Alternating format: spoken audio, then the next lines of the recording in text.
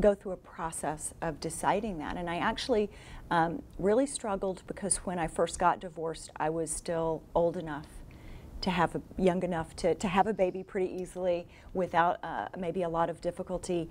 And so there was the desire for me in there that I had to fight was go find a husband right now and have a baby.